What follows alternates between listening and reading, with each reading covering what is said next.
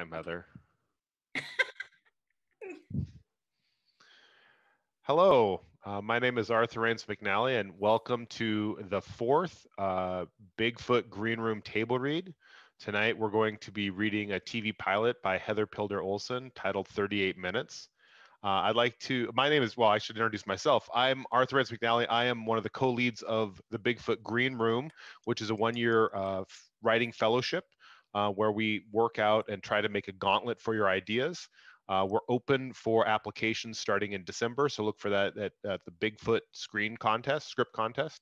But before we go any farther, let's introduce Heather Pilder Olson. Heather has written, produced, and directed several award-winning films, and is currently producing the documentary The River. She was an associate producer for the documentary Gold Balls, which premiered at the Seattle International Film Festival in 2016 and was screened on PBS in 2020. She wrote the teleplay for Crack the Whip, which was selected for the Bigfoot Script Challenge live table read at SIFF in 2019, and has also written the features Dodgers, Birth, and today's teleplay, 38 Minutes. She co-leads the Bigfoot Green Room with me. She is very helpful, good partner. And she also teaches screenwriting at Gig Harbor's Women's Prison. She's going to be getting feedback from Christopher Lockhart, who on our screen, I guess, is the bottom right. Christopher Lockhart is the story editor at William Morris Endeavor. As an executive filmmaker and educator with over 30 years of industry experience, A-list actors go to Chris to vet scripts. Chris curates projects for actors like Denzel Washington and has read over 60,000 screenplays in the course of his career. I imagine there's a assistant with a ticker, just like may have carpal tunnel syndrome at the end of this. Sorry. He got to start at International Creative Management, ICM, as a script consultant for the legendary agent Ed Limato, who represented Mel Gibson, Richard Gere, Michelle Pfeiffer, Liam Neeson, and Robert Downey Jr. Chris later moved to William Morris Endeavor, now WME. Chris branched into producing with his horror hit The Collector and its sequel The Collection, which brings him close to my heart. He wrote and produced the award-winning documentary Most Valuable Players, which was acquired by Oprah Winfrey for her network. As an educator, Chris lectures around the world on the craft and business of screenwriting. He is an adjunct professor at National University's Professional Screenwriting Program and taught at UCLA. His writing workshop, The Inside Pitch, was filmed and earned him an Emmy Award nomination. He lives in Beverly Hills, California, where you're joining us from, I imagine, and has a 12-year-old son. Thanks for joining us, Chris. Thank you. And before we get started, I'd like to go around and let each of the actors introduce themselves, tell them a little bit about themselves and who they're reading today. Let's start with, I have what everyone else can see. Let's start with Christa. Hi, my name is Christa Wells. I'm reading the role of Grace today. And Debra. My name is Debra Pralle, and I'm reading the role of Tess today.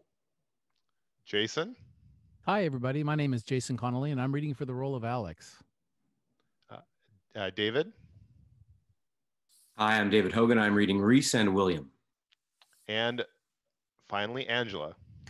I'm Angela DiMarco, and I'm reading Hannah. And just so everyone knows, the structure of our broadcast today, I guess, is that we're going to read a table read for about 25 or 30 minutes, and then there'll be about 30 minutes of feedback from Chris, including some feedback from the actors. So, without further ado, and a big drink of water, 38 Minutes, a limited series for television written by Heather Pilder Olson, based on actual events. Episode 1, Soldier and Spy.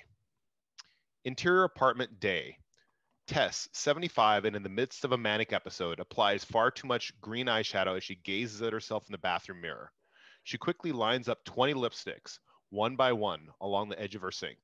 She looks at the photo of Sean Connery as James Bond taped to her wall. She's singing very loudly, belting out the theme from You Only Live Twice. This dream is for you, so pay the price. Make one dream come true. You only live twice. Tess kisses her fingers and plants the kiss on the photo of Sean Connery. She resumes getting ready, brushing her hair, making herself up as if it might be her last day on the planet. Interior airport, same time. Alex, 50 and fully in command, walks through the Honolulu airport carrying a duffel bag. He's wearing fatigues and combat boots, moving through the terminal the same way he moved through the desert in Iraq. Focused, determined. Always the Marine. His phone rings and he sees his wife Sarah's name on the screen. Hey, baby. Yeah, it looks like my flight's going to be on time. There's no response. Alex holds the phone away from his face, stares at it, and then tries again. Sarah, can you hear me? His phone buzzes and he looks at it. He looks around, seeing others getting messages on their phones too. He sees the time, 8:07 a.m. Baby, did you get that alert? People are staring at their phones, confused. Some start to run. Some try frantically to dial out. Sarah, I don't know if you can hear me, but we need to act as if this is real. Get the kids, get to safety. I'll call you as soon as I can. Interior Tessa's apartment. Tessa's cell phone buzzes and she stares at it. She reads the words on the phone screen and looks concerned. She walks to her window and looks outside. We see a quiet street and the beach, palm trees and the ocean in the distance. Tess sets her phone down and resumes her singing. She selects one of the lipsticks from the edge of the sink and she talks to her reflection. Well, this calls for a special lipstick. Let's go with Rocket Red. Interior airport. Alex hears his cell phone buzz again and sees the words on his phone screen just as they are being announced overhead. Ladies and gentlemen, there is a ballistic missile threat inbound to Hawaii. Seek immediate shelter. This is not a drill. Interior airport, nearby terminal. Hannah, 37, gathering her red hair into a ponytail and trying to regain her composure, sits down on the floor near a window and reaches into her tote bag. She takes out a bottle of Amaro, opens it. She takes a drink, and the strong, herbaceous liquor hits the back of her throat like a punch. She coughs and takes another drink. An older woman approaches her. This is Grace, 85, black, beautiful, self-assured, and full of life. This is how you're going to spend what could be the last moments of your life? Yes. Want to join me? Grace stares at her, and then she smiles. Hannah hands her the bottle, and Grace takes a drink.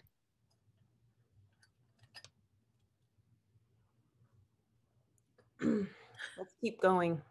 Get to safer place. Hannah stands, and the two women walk quickly, following a crowd, moving toward an escalator. Grace takes a long drink. Amaro. That's original. Have you been to Italy? Yes, twice. I love it there. Me too. I met my Giovanni in Florence. We were married for 55 years. He passed away last summer. I'm so sorry. I'm not. We had a fantastic life. 3 kids, 5 grandkids, 4 cats, and a python. God, I hated that snake.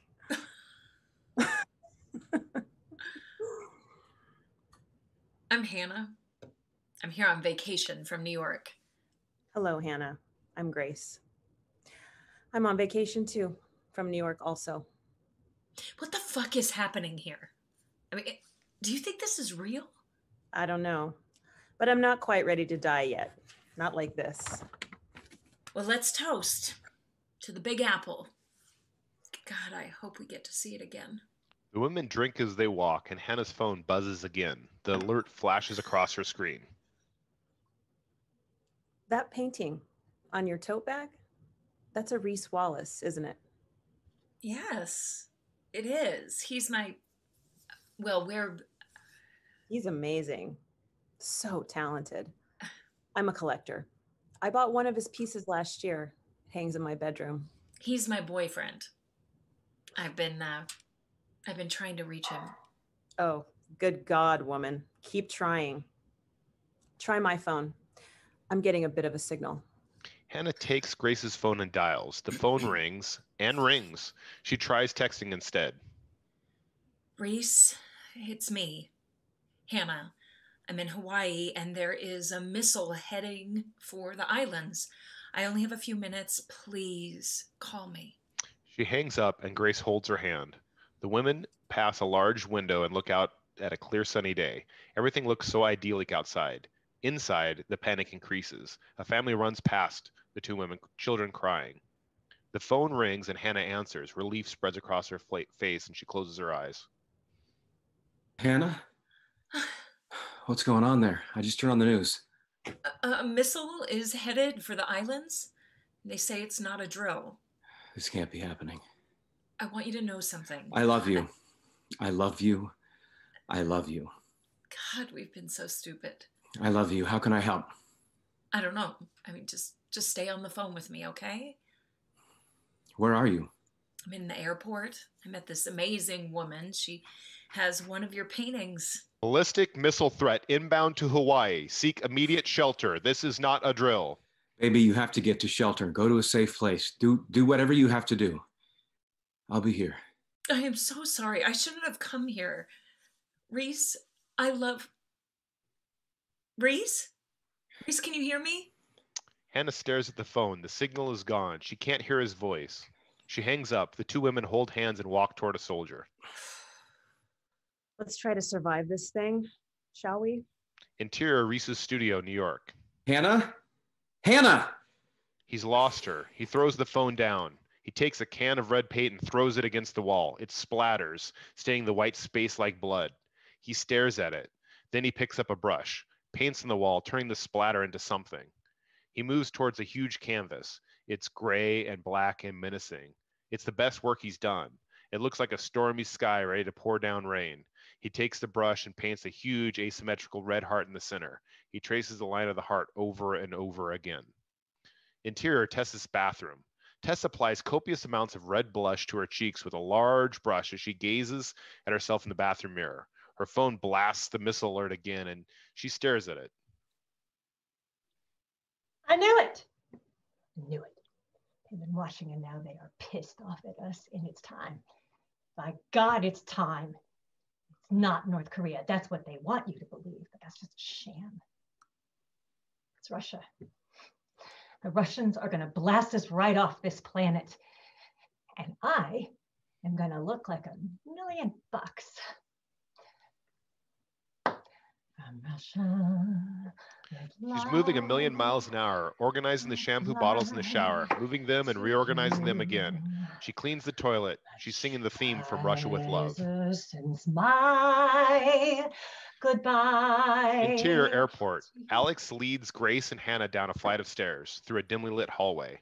The women are still holding hands. Alex is now doing his duty, a Marine completely focused on his task. He gently takes Grace's arm. This way, ladies. You'll be safe here. How much time do we have until the missile hits? It takes about 20 minutes for a bomb to get from North Korea to us. We have 15 minutes. Holy fuck. Look, we're just in about the safest possible place. This airport was built for this. Follow me. Interior airport shelter. Alex leads the women around a large room. There are 4 flights underground, surrounded by thick walls. The room is austere and flooded with fluorescent lights.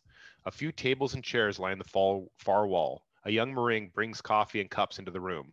Alex talks with him. I'm going to go back upstairs to get more people. Now you stay here. Keep folks calm. Talk to them. Alex touches the white plastic Timex watch on his wrist and sees the time, 8:15 a.m. Hannah looks around the room at the faces of the other people. She sees Alex twisting the watch on his wrist. There are nearly 100 in the room now, with more coming in. Everyone looks scared. A small child cries and his mother comforts him. A man gets a cup of coffee. He tips his red mega baseball cap to Grace. He is William, 70, smiling and sure he's right about everything. Yeah, this has to be a joke. A false alarm. But we're going to assume it's real. And with our president and North Korea's whack job of a leader, it certainly could be. Boys with toys. Trump is the greatest thing to happen to this country in years. I hope it is real. Then we can bomb the shit out of those Japs and they'll get what they deserve. Sir, I won't argue with you because I know it won't do any good.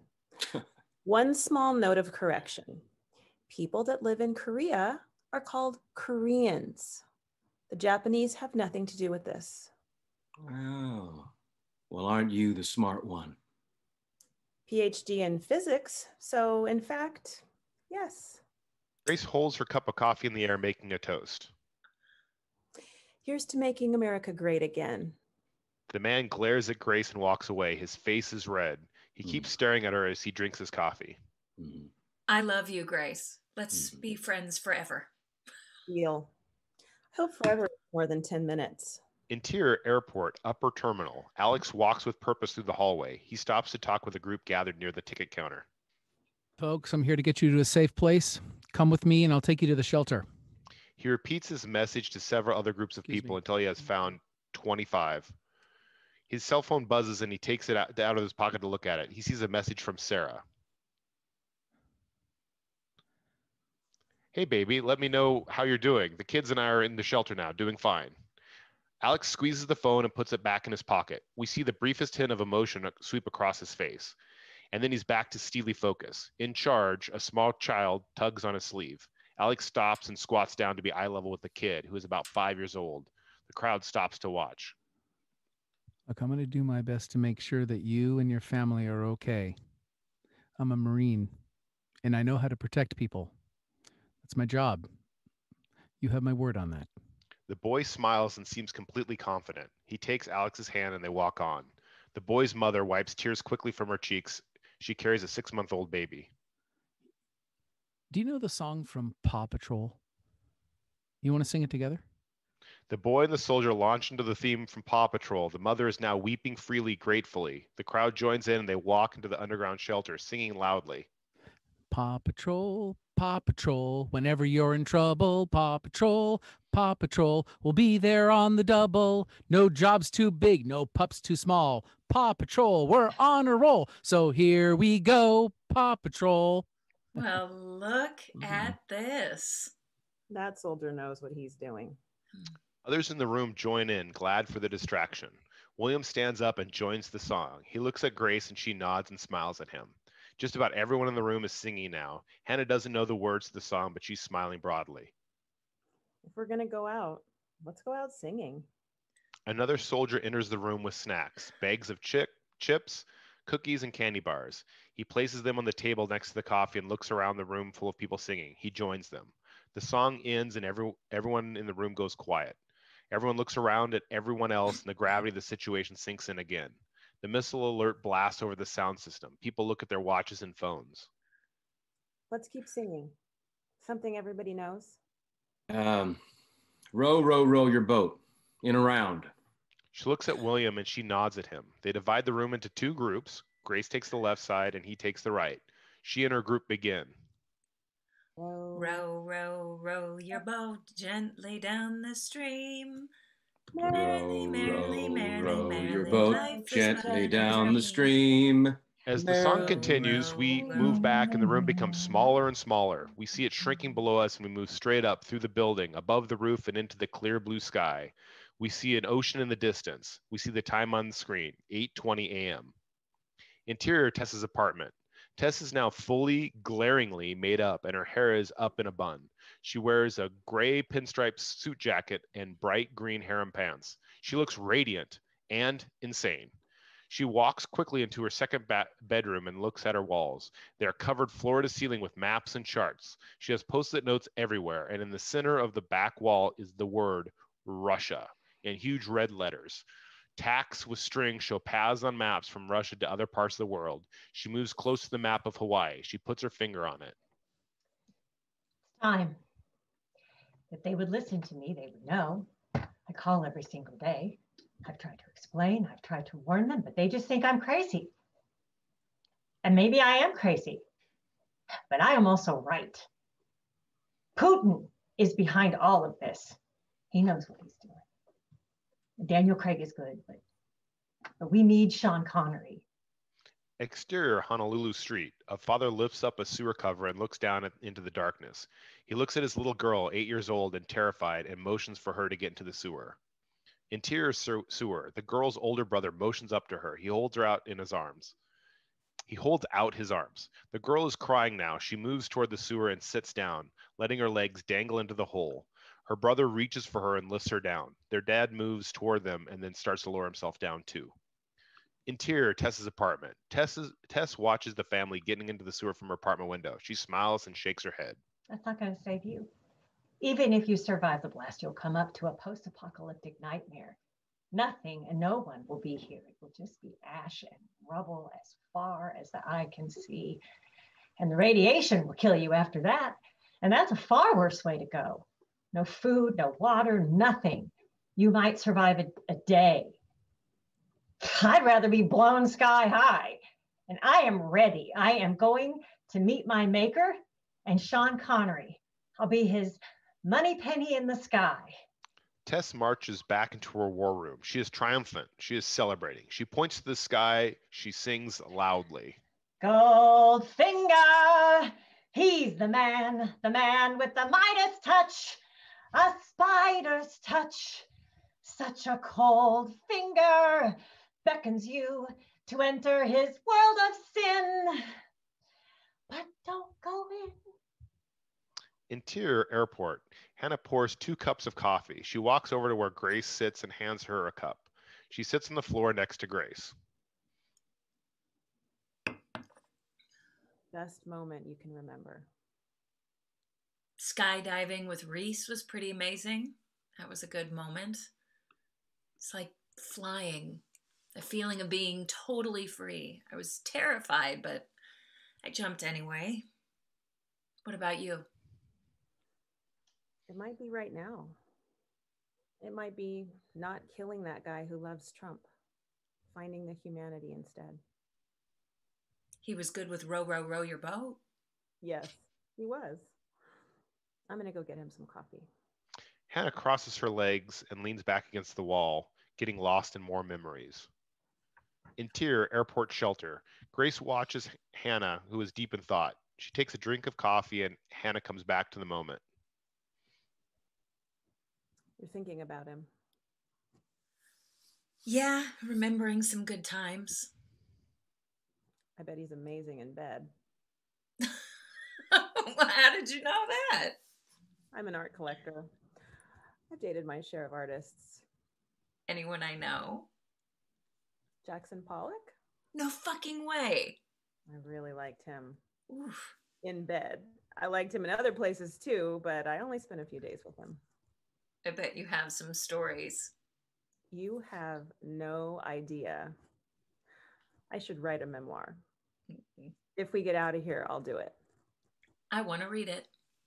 You can join me on the book tour. Deal. Sign me up. You're in love with Reese, yes? Yes. But I've never said it out loud. Well, it's time. Grace hands Hannah her phone. By some stroke of luck, she has a signal. Hannah walks to the private corner of the room and dials. Reese answers right away.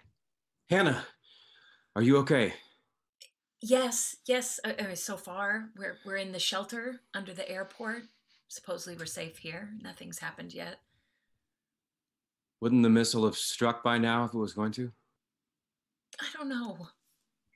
I won't feel safe until we know what's going on. It's weird. God, I am still wasting time, Reese. Baby. Let me talk.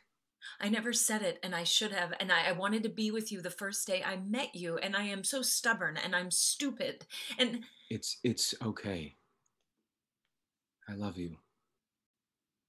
I know, and you tell me all the time, and why do you put up with me? Because I love you. I like putting up with you. I am so sorry. I shouldn't have come here. I want you to come home. I'm scared. I've been scared my whole life. Hannah, are you crying? No. Maybe. Hannah is crying harder now. Grace looks over at her and smiles. All pretense is washed away. Emotions move through Hannah's whole body. It's okay. It's going to be okay. I'm right here. I love you. The phone goes dead. Reese. Hannah stares at the black screen and pushes buttons, tries to get Reese back. Alarms go off in the room and all over the airport. Hannah goes back to sit next to Grace. The women hold hands. Hannah looks around the room. Families hold their children tight. William looks scared now. For the first time, he puts his head in his hands. A Chinese family bows their head in silent prayer. Interior hallway. Alex steps out into the hallway and calls his wife as he walks. He moves quickly down the hall up the stairs. The phone goes to voicemail. Hey, baby. I'm okay. I'm getting more folks into the shelter. Look, stay where you are. And if this is it. He pauses. The alarms blaring make it hard to hear. Alex takes a deep breath, composing himself. He is fighting his emotions, trying hard to stay in control. If this is it, you'll be safe. Stick to the plan. I love you. I'll always love you. He hangs up and walks up the last flight of stairs. He makes one more call. Interior, Tessa's apartment. The phone rings and she stares at it. A landline rarely used.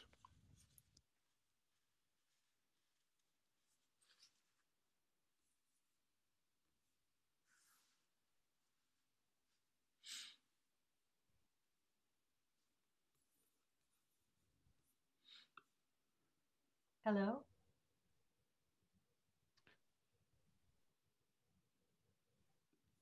Mom? Can you hear me? Alex? Yeah. Yeah, it's me. Look, are you safe? I'm fine. I know what's happening. I'm ready to meet my maker and Sean Connery. Can you get down to the basement? Underground? I haven't seen you in a long time. I know. I never wanted them to take you away from me. I know, Mom. I wanted to be a good mom. I'm just not really equipped. Alex holds the phone away from his face. His eyes well up and then he fights the emotion. He clears his throat. I know you did the best you could. You're a good boy. Have you seen Goldfinger? I have some gold nail polish. It's called Tempting. Don't you just love the color names for nail polish? Some of them are so creative. My all-time favorite is from the Opie Sidney collection. Did you do your nails? That's brilliant. Just brilliant. Do you get it? Do you get it? Did you redo your nails? I mean, that person who came up with that one deserves a medal. Mom, look, I need you to go downstairs. I want you to stay in the basement until this is over. Will you do that for me? They might need my advice, son. I have my war room ready. I can show them. I know it's Russia behind this. That missile, it's coming from Russia with love. Mom, please go downstairs. I'll call you again as soon as I can. Sir, yes, sir. I was a soldier too. I was good. I was the top of my class. I know, Mom. I know. We might only have a few moments. Mom, please, go downstairs right now. I have to go check on my lasagna. I gotta go, son. Bye. Tess hangs up and goes into the kitchen. She's vacillating somewhere between reality and the fantasies in her mind. She opens up the oven and looks at the lasagna bubbling. She takes it out and sets it on top of the stove. Sean Connery would love this, with a nice salad and a bottle of Chianti. Tess cuts a piece of lasagna and puts it on a plate. She sits down at her small kitchen table and stares at her food. She stares at the bottle of lithium next to her plate. She picks up the bottle and considers it, sets it down. She picks it up again, opens it, and takes a pill. Interior airport shelter. You remember the songs we used to sing as kids in school? America the Beautiful. God bless America. 50 nifty United States and 13 original colonies. Yes. We used to recite the Pledge of Allegiance every day. We did too. I don't think it's required in a lot of schools now, though.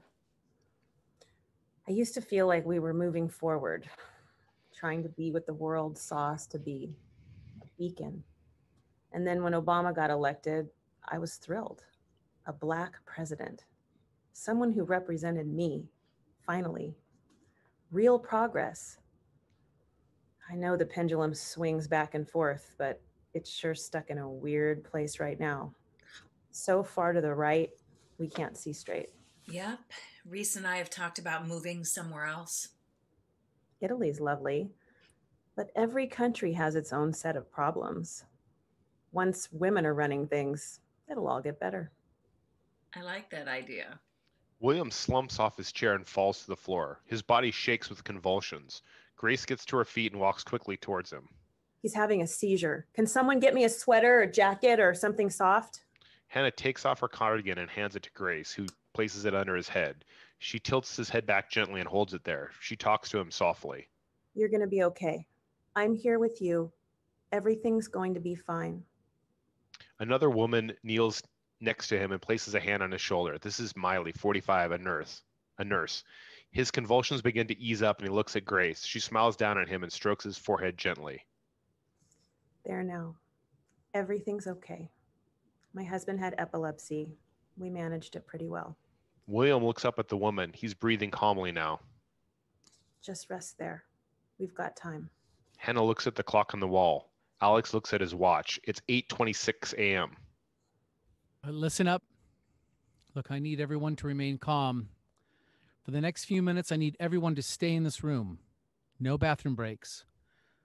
We're in the safest possible place we can be right now. So let's get through this the best we can. Let's sit tight for a few minutes. Grace looks at the clock on the wall and then at Alex. His eyes meet hers. It's time. She stares at Alex and then closes her eyes. Grace holds William's hand. She reaches out to Hannah with her free hand, and Hannah takes it.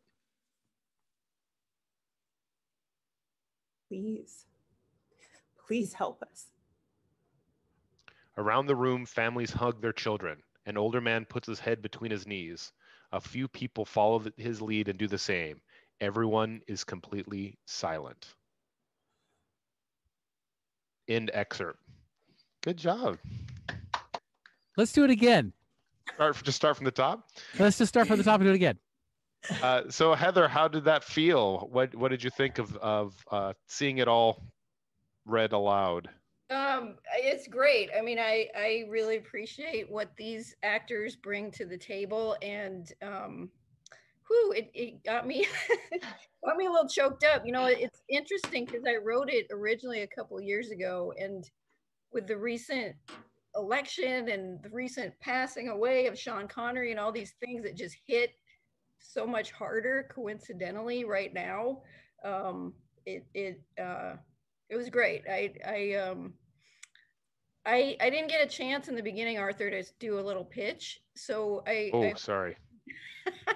I would like to just give a little background about this story and to let people know, especially that last year I did a table read when this script was written as a feature, and Christopher Lockhart was on that panel. And he said to me, you know, this is a great idea. This is based on a true event. It's a compelling story, but it would be way better as a limited series if you broke it into episodes where every episode was exactly 38 minutes long and you examine this incident from different angles. And, you know, I went home and I was digesting that and feeling like, man, I love it as a feature. I don't want to change it. I don't want to change it. But I kept hearing Christopher Lockhart's voice saying it would be so much better as a series. And he was right. So I rewrote it as a limited series, say 6 episodes, where each episode is taking a different look at this incident, which really happened on January 13th, 2018. And this first one, I just wanted to show real people in the midst of the crisis. I'd love to show an episode that's in the Pacific Command Center with, you know, the person that pushes the button. There's so many different ways you could examine this and how it affected the people in Hawaii, because for them, the rest of us, I don't think could feel the weight of it, but for them, they really believed it was real. And it took 38 minutes for them to get an alert that it was a false alarm. They really thought, you know, this is it. This might be it. And so I think that's a compelling idea for a series. So I just wanted to give that, to have the chance to have Christopher Lockhart see it again is amazing. And I'm super grateful for that. And I wanted you to know that I took your advice to heart. So I'd love to know what you think. Well, all right. Thank you. You know, it's very brave to do this, and I thought the actors were great. I thought you all did a really good job. I did read the complete script, so you know, I know what happens from beginning to end. And And I'll say that, you know, I will still stand by my note that I think the idea would make a better limited series. But you know, I mean, who knows what you might have done with it as a feature. It just feels like there's so many stories to tell, and you can't possibly tell all of those stories in a feature, not with any sort of depth or substance, that's for sure. So it was interesting to see it like this. So I have some thoughts, and first let me just, and Heather, I've given you feedback before, I guess, and you know I'm pretty direct. I don't pull any punches, but I hit with love.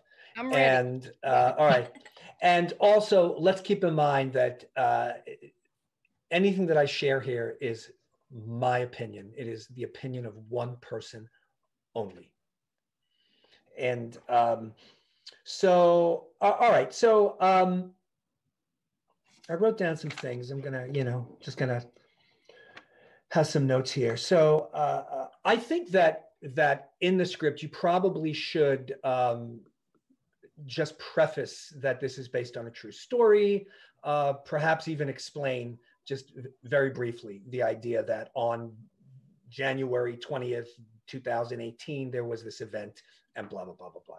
And you know, these are the people, and these are some of the stories of those who were affected, that kind of thing. Remember, a pilot is very important because a pilot sets up your series.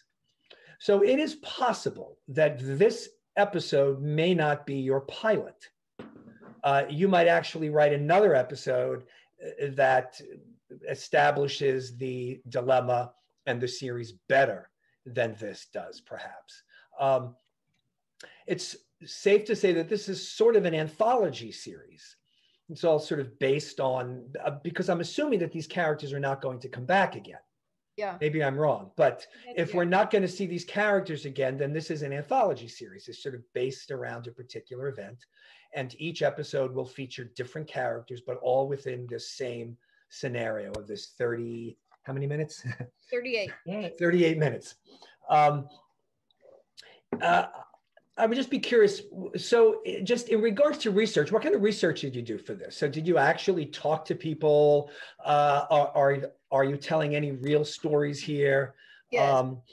Yes, I did. I did do some. The idea originally came from a fellow filmmaker and the director of my movie, The River, Rick Walters, who lived in Hawaii and knew people that had gone through this incident. So he had the idea, you know, what would it be like to create a script around this? Because we hadn't seen that before. We also coincidentally had filmmaker friends who made a documentary, and so they allowed us to see the rough cut of that, where it was real stories of people and their experience as this occurred.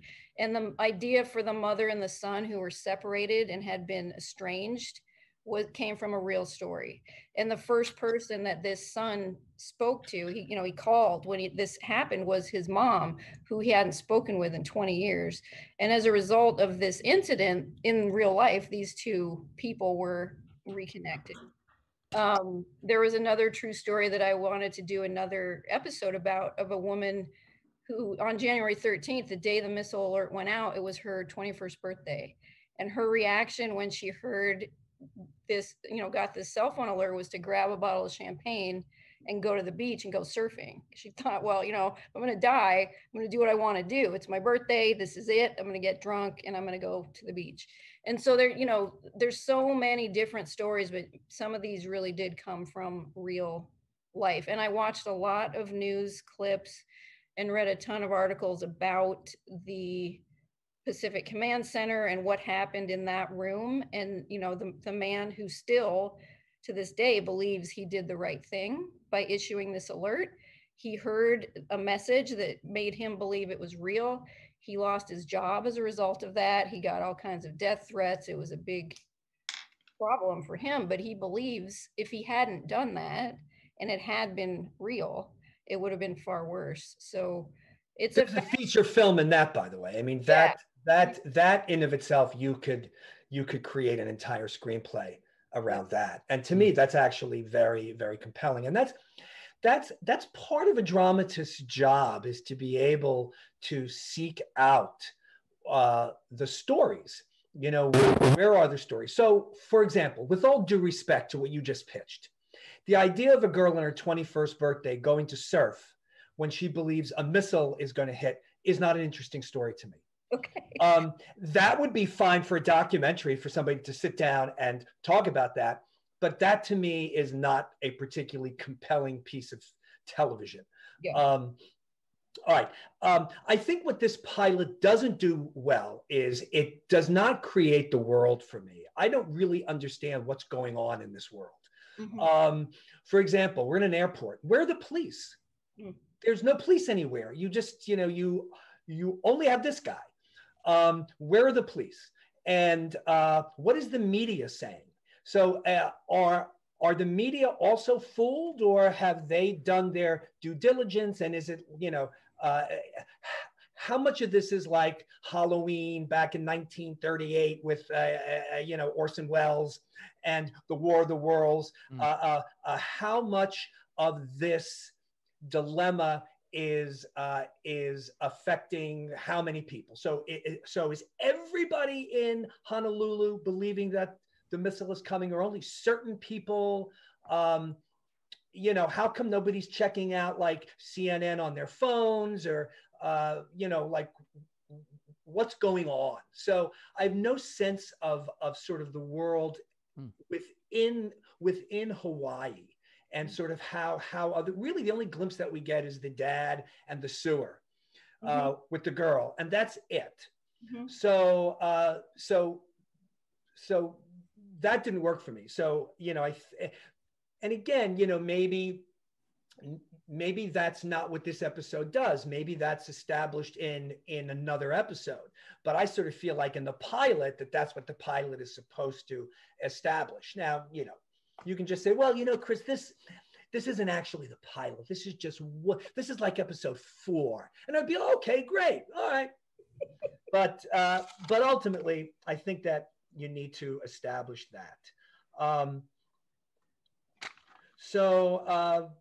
I also think you need to establish what the bomb will do. So will this bomb literally sink the island? So, you know, like will life completely cease to exist on that island? Or, you know, will it only kill X amount of people? You know, like the military always knows those things. Like if we drop this bomb, we're gonna, you know, there's gonna be X amount of casualties, X amount of collateral damage. But I sort of feel like we, the audience, need to understand what's at stake. So those are just some sort of, you know, just things that sort of came to my mind, just sort of generally speaking.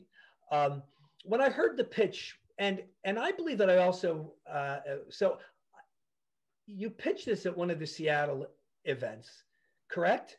I had a table read of it last year when it was a feature script. All right, but I remember hearing this somewhere. So, I mean, obviously I did, because I gave you the notes. So was it the table read? But it wasn't the entire script. It was maybe just like 10 pages or something, right? Yeah. Yes, it was an excerpt. Right. Yeah. Right. Yeah. Because I remember Debra's character. All right. And then you also had the pitch about, there was like a prison pitch, right? Because show. But that's right. Oh, that's right. Yeah, that's great. I love that. Okay. Anyway, I divert. Let's focus. All right. So I heard that pitch and I was like, wow, that's, you know, like, that's a really good pitch. I love this idea. I think it's a really compelling idea. And then you know what happens? And then you read the script. And the reality is that sometimes a pitch sounds really great. And then when you see it in its actual format, because a pitch is not the actual format in which we're going to experience it, right? Once that concept materializes within the dramatic format, now you're able to see some of the flaws perhaps that sounded so good in a 2-minute pitch, that here now it's like, ooh, this is a little bit of a challenge. Mm-hmm. So challenge number one for this concept is that there is no missile. There's no missile, right? And like, that's so cool. Like, we love that, but there's no missile. So we have a bunch of people sitting around in a fucking bomb shelter talking for 45 minutes, and we know that nothing's going to happen. That's a problem. Mm-hmm. And so if they were in the basement of the World Trade Tower on 9/11, those conversations would be heartbreaking, because we know exactly what's going to happen. Mm-hmm. But here you have the complete antithesis. There's no drama here. There's no tension, because we know there is no bomb. We have superior position. Dramatic irony is when the audience knows what the characters don't know. So we know that there's no bomb coming. And the characters are not in a particularly compelling situation. The script needs to put characters in situations that are dire in of themselves, separate of the impending bomb. The bomb will exacerbate what's ever going on, but they have to be in compelling situations. You can't have 6 episodes of a show where everybody's in a bomb shelter talking. Right? Mm-hmm.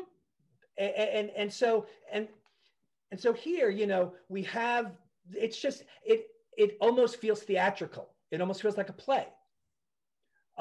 With all due respect, this isn't a bad thing, but it feels like this could have been written for like Playhouse 90 back in 1963, rather than, I mean, you watch TV today, you see TV, right? It's crazy shit going on. Mm-hmm, mm-hmm. Right? I mean, you know, so here you're trying to be more thoughtful, maybe a little existential. You know, I'm not saying that there's anything wrong with that, but there's a bomb heading to fucking Honolulu, and these people are sitting around, you know, talking about who they screwed. I don't know if that's really compelling television. As a documentary, yeah, sure. You know, to actually hear real life people sitting down and telling their stories. But as TV, 6 episodes, you know, I question its effectiveness, because ultimately, look, you know, drama is about. Well, this is a character piece, right? I mean, you know, that's what these pages are. You're exploring characters. Mm-hmm. In my opinion, characters in drama are explored by the choices they make, because it is the choices that they make that reveal to us who they are.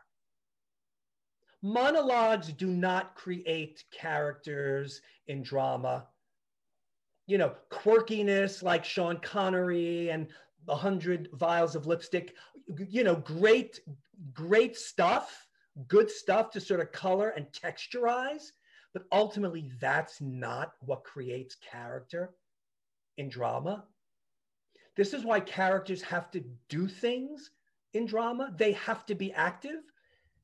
They have to do something, because the choices that they make is what creates character. Let me just go off the beaten path a second. Just give you an example. Let's say I'm walking down the street and I see on the sidewalk a wallet filled with $100 bills. The choice that I make will determine the kind of character I am. If I take that wallet over to the police station, I'm one kind of character. If I keep the wallet to myself, I'm another kind of character. If I take half the money out of the wallet and leave the other half behind, I'm another kind of character. There's all different kinds of choices that I could make. And each of those individual choices will reveal the character that I am. That's drama. That's how you reveal character in drama. And so Alex, for example, he's really not doing all that much, right? I mean, you know, he's just sort of escorting people down into the basement. Now, what if his daughter were at home having an epileptic seizure and, you know, he has to make a choice? Do I stay here and help all these people or get back to my daughter? Now you have a choice to make. Now you create character. So I think part of what you tried to do here was that you tried to be true to these stories, again, like the 21-year-old who's going to drink champagne on the beach, instead of dramatizing. That's what you really wanted to do. And I mean, that's really what you need to do, right? Is that you need to dramatize a little bit. Look, you know, I'm not saying that you have to turn this into Lethal Weapon. That's not what I'm saying. But you need to find more compelling situations in which to explore the characters. Mm-hmm. Right? That makes total sense. That's a and really... you know, using the idea of this missile, because ultimately, you know, we know that there isn't going to be a missile. Right. So to create situations for character, because right now, you know, we're just sort of sitting around and we're just, you know, it's like this isn't a story where we can say, you know, what are you doing? There's a missile coming. There's a missile coming. Because we know that there isn't a missile coming and the characters aren't really doing anything. They're doing exactly what they should be doing, right? Mm-hmm. Yeah. And that's not good drama. You want the characters to be doing exactly what they shouldn't be doing. Mm-hmm. That's good. That's good drama, right? Mm-hmm. So I don't know. Again, this is just the worst idea ever. I'm just talking off the top of my head. You know, like, let's say that there's there's a kidnapper who kidnapped a child, and with 30, how many minutes left? With 38. With 38 minutes left, he has a change of conscience and decides that he wants to reunite that child with his parents before they all die. And now he's got to get back there within 38 minutes. Yeah. Now, again, you know, that's that's a very, very different tone. But you know something? That's a little more compelling. Mm-hmm. Right? And so that's the way you need to be thinking here. Okay. Because ultimately, there's no bomb coming. And so what we want is, like, you know, you want the audience to be yelling at the characters, no, don't do that, because there's no bomb coming. Like, you have a character who's going to kill herself because she doesn't, you know, want to burn up. And you're like, no, there's no bomb coming. Don't do that. Don't do that. That's the emotion. That's the tension that you need to elicit from this kind of scenario. Now, again, you know, clearly you have a very, you know, a very sort of gentle story here. And, you know, I'm going to the extreme with my examples, but I'm doing that to make a point. Yeah, no, it's a great point. It's a great point. It gives me a ton of ideas. And I love the idea of taking some of the stuff here and not making it the pilot. This is later. This is another angle. This is something, you know, we could take elements of this that work, but I love that.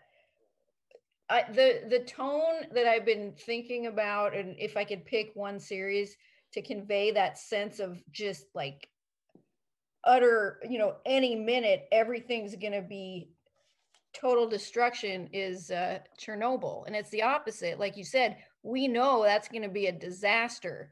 We know that impending disaster is coming. So how do you create that feeling when there is no missile, like you're saying? That's right. So you have to do it through the individual stories. Yeah. So there has to be tension and very high stakes in the individual stories that you're creating, and that there is dramatic irony for us, but also just general irony in the fact that these characters are making decisions that could potentially destroy their life, when in theory there's nothing life-threatening happening. Yep, that's great. That's a great piece of advice. To me, you know, that was the central flaw of this, because I'm reading it and I'm like, there's no tension here. You know, like everybody's doing what they're supposed to be doing, and sort of, you know, with all due respect, you know, it kind of felt a little bit like, you know, it was the Love Boat with a missile about to hit it, you know, and you know, so we just have like these night, you know, like you can see it, da da da da da da, you know, like Priscilla Presley's gonna play that character, and you know, Robert Goulet's gonna play the old man, and you know, you know, and sort of everything gets wrapped up kind of, you know, nice and neat. I'm not even sure that you should tell more than one story, because then you end up really sort of not being able to drill down, right? You know, because here you've got all these characters and you sort of have to go back and forth, and then we just get sort of all these nice little, like, you know, Love Boat resolutions where, you know, you could really concentrate on one story. And it's possible that those stories interrelate in other episodes. So like, you know, like the kidnapper could run past, you know, like Debra's house as she's putting on her lipstick or something, you know. And even Debra's story, and I'm sorry, I'm saying Debra, but I forgot the character's name. What was the character's name? Tess. Tess, okay. Sorry, Debra. Debra, you did such a good job. You became Tess for me. Yes. And, you know, like, so you have Tess, and you know, you could potentially put her in a more interesting situation. Like if she kind of thinks that she's a spy and a missile's coming, what might she do? You know, I mean, like, who might she try to see? What craziness might she try to invoke that could be quite dangerous, perhaps for other people and for herself, maybe, I don't know. But, you know, but to just have her talking to a mirror, again, look, you know, like, I'm not saying that that is a bad. I just don't think it was the best choice given the scenario at hand. And as a pilot that you would potentially want to sell, I think a lot of people in my position around town would read the script and say, this is a play. And they would say, wow, like, you know, this is a really interesting scenario, but I don't believe that the script really exploits it to its, you know, fullest degree. Yeah, that makes sense. And I'm thinking, now that you say all this, less Love Boat, more Homeland. It needs to be like amp up. I mean, I want it to feel. I love that, by the way. Good for you. Yes. I want people to feel the weight of what's happening, because people there really did believe that this was it, right? You've got 20 minutes to live. Right. What are you going to do? That's right. And from what I understand, the level of destruction would have been similar to what happened in Hiroshima, like complete devastation, hundreds of thousands of people dead. I mean, massive, you know, nothing left. So, and, you know, and again, this is sort of, you know, this is a challenge, right? Because if people really believe that they're going to die in 20 some odd minutes, you know, like, maybe you really will go with a bottle of champagne and surf. You know, so that's why you need to create scenarios that are going to be believable here and dire, that oh my God, you know something, yes, I've got, you know, 38 minutes left to live. I am not going to pop a beer and flip burgers. I have to do this. And again, you still have to think that all the way through, because ultimately for this character, this is always an issue with certain kinds of scripts, when the stakes for the character, for what he's trying to do, are outmatched by something else, right? So, you know, you have a character, I want to try to say this with clarity. You have a character who's trying to complete a goal within these 38 minutes, but ultimately the character knows that he's going to die. And we know the character's going, you know, like, let's just pretend, you know, and that, you know, we know that the character knows that he thinks he's going to die. So whatever he's doing has to be like it has to be worse than death for him, meaning that, you know, like he has to complete this, because, you know, his life will have no meaning, you know, like, because otherwise we're just going to say, why is this character running all over town? He's only going to be dead in 20 minutes anyway, or at least he thinks he's going to be dead in 20 minutes. Right. So you have to create a scenario for the character from that point of view, but also take into account that we know that the character isn't going to die. So you have to play this from, you know, like with like two hands. Yep. Here, which is not easy. Yeah, this scene, do you remember the scene in Almost Famous where they're on the airplane and they're in the turbulence and they think they're going to die and they start confessing everything? I slept with your wife. I did this. I did all of that. That in that moment, it was the same kind of thing. They thought this was it. So I'm going to tell the truth. Right. I'm going to propose to somebody. I'm going to confess, whatever it is. So there's things like, you know, I think I could borrow from that as well. This is great. This is super helpful. Well, again, it's very tricky, you know. Yeah. It's so again, it's I heard the pitch and I was like, yeah, that's great. I love that, you know. And then you read the script and then you see what the challenges are in that pitch that I did not foresee. Yeah. And this is why I always say, and this is why, by the way, I love to do things like this, because, you know, I've been doing this for 25 plus years and I learn stuff all the time. Yep. I learn stuff all the time. And so this is why then when I hear a pitch like this again in the future, I'll put the brakes on and you know, I'll start to ask the writer those questions. Like if I were really good at what I did, I would have asked you these questions in the pitch rather than now.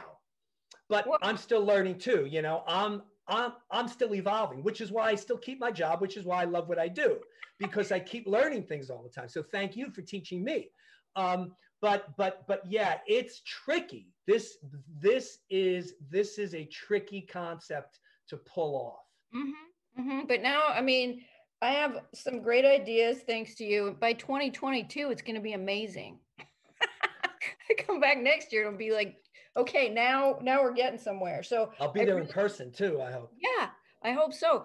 I really appreciate this. It's awesome to have this feel like this is a project that's going through this great phase of development. And I agree. I mean, every time I tell somebody about the idea, you can see how it sparks them, right? People remember this. It was a real incident.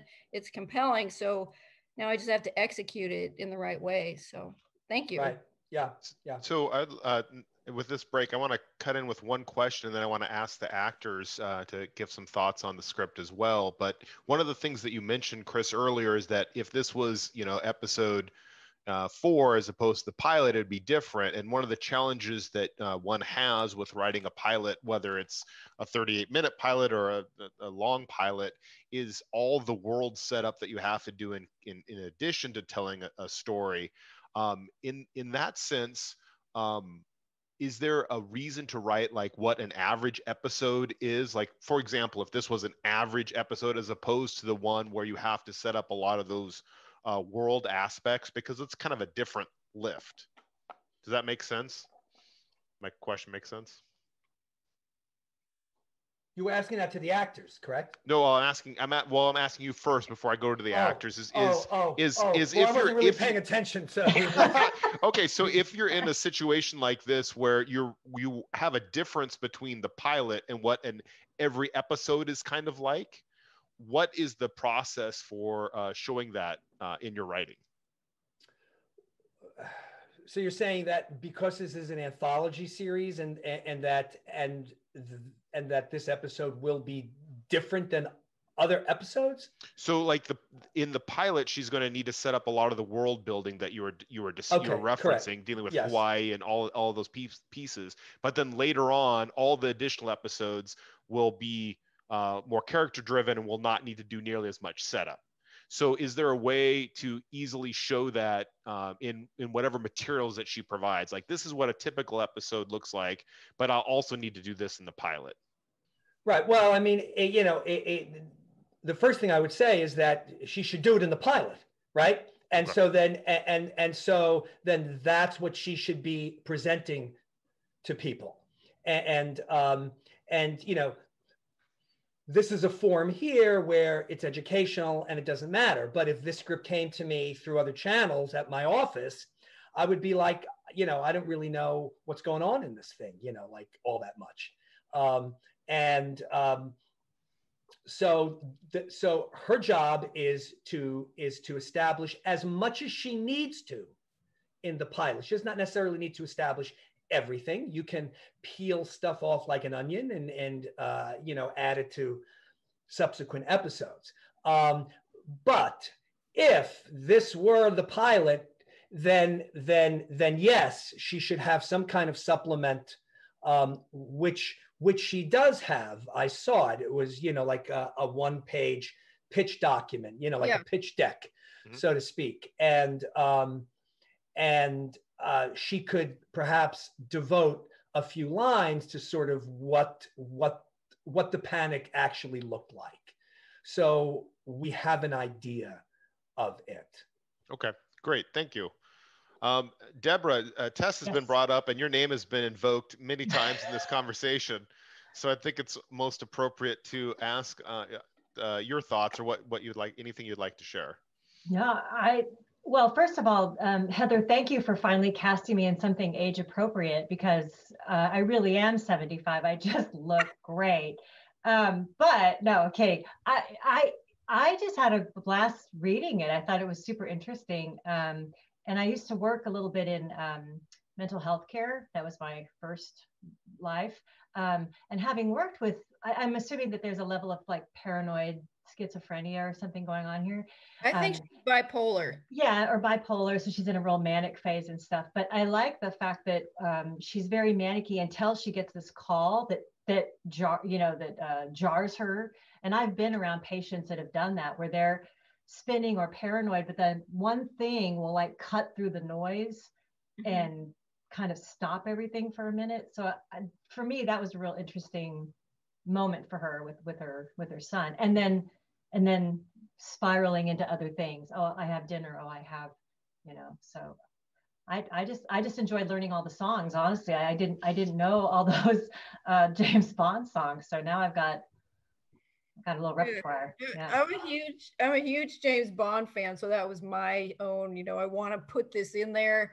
And Sean Connery in particular is my favorite. And then my inspiration for Tess came very much from Carrie Matheson, the character in Homeland, who is this brilliant, incredible, spy who is also bipolar. And how, I just think that is such a fascinating combination. And so to take someone like that and make her, now she's in her 60s or 70s. What has her life been like? What if she lost her child? What if all these things happen? Anyway. Yeah. So. By the way, just as a nitpicky note, I would avoid using the word insane. Okay. Yeah. Great. Thanks, Debra. Really appreciate it. And great job today. Jason, any thoughts? Yes. Thank you for having me. And I own every episode of The Love Boat. on DVD. Do you really? I really do. I like, sometimes I like happy little, you know, with a big bow kind of stories. Sure. You know, Hallmark Channel Christmas movies, because it's that season. I do enjoy those. I do. I'm just curious. So I'm very grateful to be a part of this conversation, because this is really very insightful for me. And I think my question to you, Heather, is, did you perhaps feel, I'm going to be dramatic, shackled perhaps by trying to be historically accurate to the situation? Because when I was, I read the whole, you know, the segments that you gave to us, and it was, you know, I really enjoyed it, but hearing some perspectives of how we can, you know, really push that out is very exciting to me. When does the trying to be historically accurate then turn into inspired by true events? Well, how do you straddle that fence? Yeah, see, that's a great question, and Christopher can probably answer that far better than I can. But a show that has me thinking in those lines that I just watched and just love, like watched every episode of all the seasons so far, is Peaky Blinders, where they took, you know, based on a real period in history, a real gang that existed in England, but then they just went ballistic with it, quite literally. And it's not historically accurate. They created these incredible characters. And so it seems like there's room to do something like this. Like, here's a backdrop of a real incident, and then go way deeper and way bigger with the drama. Like Christopher's saying, it would be a much better show. So yeah, you know, you can't change the historical facts, but you can certainly fictionalize what happened within those historical facts. Right. I am certainly, I always say, if, you know, you want to portray history, make a documentary. Mm-hmm. And that doesn't mean that you should be irresponsible. Just a very quick story. When I first started at ICM, Denzel was hovering around a project called The Hurricane. And true story about Reuben Hurricane Carter, a boxer. And I just thought that the script, which really stayed very close to the actual events, wasn't particularly dramatic. For example, I was like, where is Denzel in the final sequence? Like, he needs to be in the courtroom and he needs to make a big speech, because that's how he's going to get his Oscar nomination. And the producers were like, well, that didn't happen. You know, Reuben was actually at the jail and he had his phone to his ear. And after the trial, his lawyers called him. And I was like, well, that sucks. And so I wrote up all of these notes. They eventually implemented quite a few of them. And when the movie was released, the backlash against the film, because of the historical inaccuracies, was so controversial that many people believe that Denzel did not win his most deserving Oscar that year because of that controversy. Oh well. and so, but still, I still stand by the fact that if you're a dramatist, dramatize. Yep. No, I think that's absolutely. I mean, it's like, well, I'm gonna start from scratch. This is such great advice. And when I think about the shows that I'm watching right now and how compelling they are, you know. Yeah, exactly. I mean, you don't see, with, again, all due respect, you don't see this kind of thing on TV anymore, right? Yeah. You know, everything is so like bombastic and, you know, in your face and sort of crazy. And look, I'm not saying that, you know, this isn't refreshing. Mm-hmm. But look, the truth of the matter is, you know, if we're just going to talk like reality and TV pilots, if you're a writer who has never worked in TV before, and you don't have a couple of big feature films under your belt, the odds of you selling a pilot are literally slim to none. It's like winning the Powerball. So why write? I'll tell you why. Because what you want to do is get staffed on a show. That's believable. And so what you need to do is write a crazy, insane, balls to the wall pilot that people read and go, holy shit, this thing is amazing. I want her on our staff. With all due respect, and again, I'm just giving you tough love, this pilot will not accomplish that for you. I believe that. I believe that now more than ever. Good, because that's what this process is about, right? Yeah, no, it's super helpful. It's super helpful just to hear it out loud, and it's super helpful to have someone of your caliber giving this. Whatever, listen, I know the work. I have been on that side many, many times. Yeah. I know the words are painful. I know all of this. It's like trying to pass a kidney stone when you hear this kind of thing. But ultimately, once you pass that stone, you're ready to go. Yeah. You're a new person. On that beautiful analogy, Angela, you have any thoughts? That was the best transition I had. Arthur, no kidney stones. I'm good. I'm good. She's got a great urinary tract. Yeah, it's rocking. Thanks. I had water. I had Perrier. Come on. No, I think just for me, the only thing, and Christopher touched on it a little bit, Heather, was that, and I must have lost. I didn't know that you wanted this as a limited series. So, and I hear you talking about Homeland, which obviously is not limited. So yes, we have Claire Danes' character, but then we have all these other characters. But I think if you want a limited series, what comes to mind, I think of like Broadchurch, where you have these two detectives, you have an inciting incident of the first season, and they're ultimately the ones finding out what's going on, and all the other characters are these side characters. It felt like everyone was a lead in this. So I was with Christopher in that it was, although it was great for us as actors, like, oh, sweet, we each get a pretty cool role to bring to life. That, no offense to me and Christa, but I was like, why, why do we need to follow these two women? It seemed like it was there for, to have a racial moment between the William character. And I was like, so I wasn't sure what that was about. And then, being very drawn to Tess's story, which is very disconnected from what's actually happening other than her son is there. But if this is really about what was happening on the island, I guess I was like, so why are we bringing her in? And I know if it's limited, 6 episodes, I'm like, oh, shit, okay, Heather. Like that's, to me, that's a lot. So I'd almost like, for me, see you like cutting half of these people out. Yep. No, yeah. I mean, only if you're really thinking limited, and like Christopher was saying, and of my friends who have had shows picked up, that they were staff first, and it's like so much harder than all of us making our indie features or our shorts. But nobody's done this. So I remember when you first sent me the script, I was like, I was with how Christopher was with that first table read that you did, which I missed. So I remember when you circled back, we're like, hey, could you do this for the film summit? I remember getting that alert. I remember this, but because Christopher's right in that, and we all know there was no missile, I do think, I had a friend who was there, so we could talk, but it's like, I do think, speaking just of Hannah,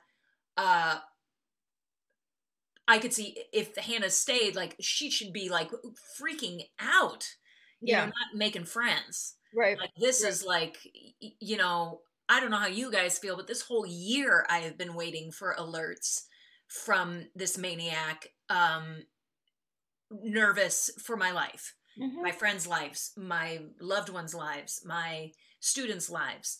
So it's like that kind of thing. What would we all do? And I think we've all kind of thought those things. But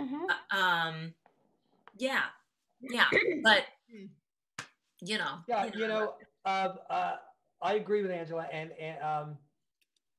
not just in regards to Tess, but also in regards to the maniac. And by the way,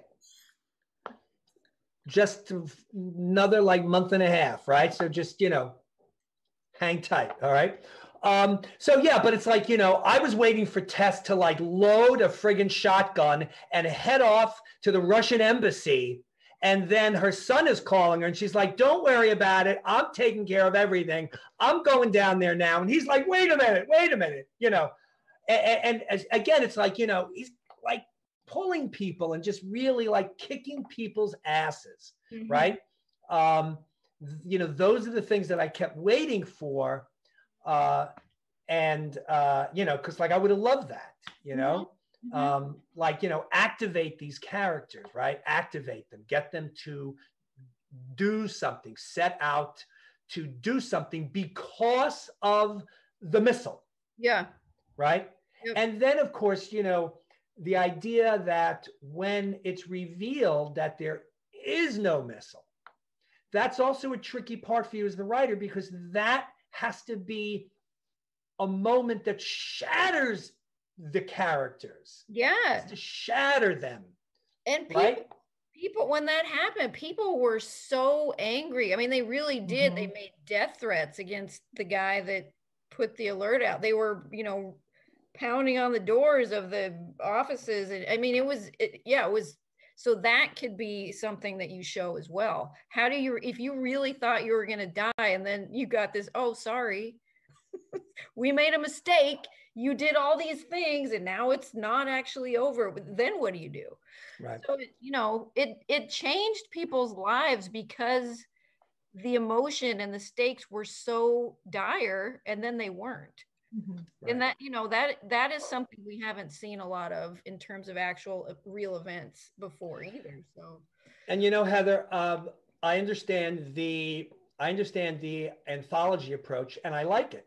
But there's also another way that you can approach the story, right? Which is that you can actually tell this as if it is a feature film, but you do it in, let's say, 8 or 10 episodes. So you can have Tessa's story can run from episode 1 all the way to episode 10 as well. So you could also write a pilot like that.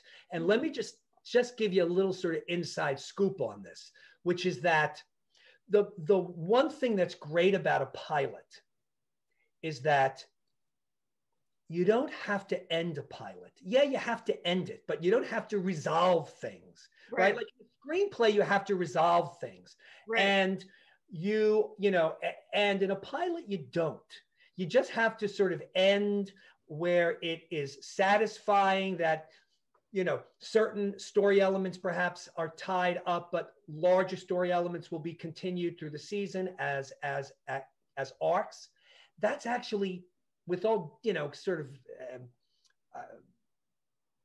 it's easier to do. Now, you know, again, I use that loosely, but it's easier to do that because now, like, you don't have to worry about how to end it. Imagine if you didn't have to end this episode with like all those pat little things and, you know, right?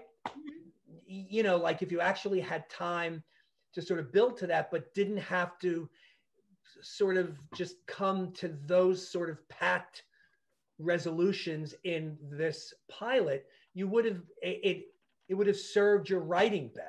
Yeah. So I often say it's like you can tell often in a pilot that writers are writing themselves into corners in these pilots. They often don't have a clue what the next episode is going to look like, or what the, you know, or how the series is going to end. It doesn't matter. You know, like I've read 3 or 4 episodes of a series, and often my notes are, listen, take this amazing set piece from episode 2 and this amazing set piece from episode 4 and throw them in the pilot. Throw everything into the pilot because it's all you got to sell. Right. So you know, so you just put everything into it, and then you don't really have to worry about how you're going to resolve it, because that's going to happen at the end of the series. Okay. Before we get to our resolution, I really want to touch on Grace, because we have not yet spoken with Christa. I'm sorry, Christa. We saved the best for last. That's exactly right. So do you have any thoughts or comments on the script? Thank you for the opportunity. I'm just honored to be a part of this. I was a last minute ad. But no, I think you did something really wonderful. And I think the feedback is incredible. And yeah, rip it all up and start all over again. It's just like life, right? Yep. So I just learned a lot. I really enjoyed the character. It was, you know, like Angela said, as an actor, it's fun to have a, you know, a tasty role that you get to play with. And that was fun for me. So thank you for having me. Really, I don't have any expertise to add to this opportunity that you guys have given me, though. Thank you. Thank you. You can start our wrap up. So is there any way that anyone can get in touch with you, or someone wants to hire you? How would they do that? Yeah, I'm with Big Fish Northwest Talent. So you can always get a hold of agent Melissa Baldoff. So there's where I'm at. Great. Angela, how would we get a hold of you? Or is there anything you would like to promote potentially? Yeah, I mean, you guys can stalk me on the IMDb. You can check us out on mightytripod.com. And, you know, yeah, we'll work for nachos. Great. Jason, good change of background. I think you're ready for this moment. Thank you. I am ready for this moment. We're so excited. Our film, They Reach, just released in North America.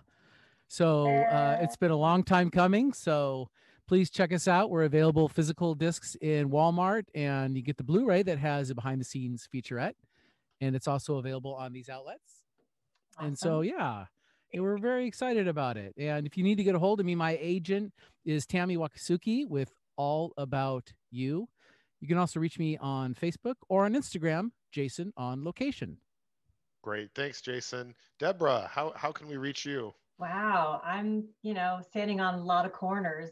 Probably come on by. No, I'm with the actors group with Jamie and them. And yeah, that's and the only thing I'm promoting right now is that I'm a really bad homeschooler to my middle school son and my high school daughter. So that's all I can say right now is I'm just, as a matter of fact, I think there was screaming going on at some point while I was down here. I could just barely hear it. So when I leave here, I'm going to go up and see what sort of tornado went through my house while this went on. But anyway. Great. Well, I hope that your house survives. I hope it was a false alarm 38 minutes later. Chris, how can people get a hold of you? Well, if you want them to get a hold of you. Well, I have a Facebook group. And fun. Some of you are on it. It's called The Inside Pitch. It's so you can just seek it out if you're on Facebook. The Inside Pitch. Yeah, just The Inside Pitch. Great. Awesome. Yeah, I'm not very good at promoting. That's totally fine. Heather, how about you? How can people get a hold of you? I have a website that is heatherpilderolson.com. You can see examples of my work. Our movie, The River, was just screening in the Seattle Film Summit. You can still see it tonight or midnight in the Studio City Film Festival. Just go online and you'll find it there. And it'll be coming up in some other festivals as well. And yeah, Arthur and I co-lead the Green Room. If you're a screenwriter and you'd like to join us next year, we're taking applications, opening up again in December. Great. And I'm Arthur Rains-McNally. You can see my work at decodedfilms.com. And I think we have like 2 minutes left and I don't want to kill Todd. So I'm going to say goodbye. Thank you, everybody. Thank you, Christa.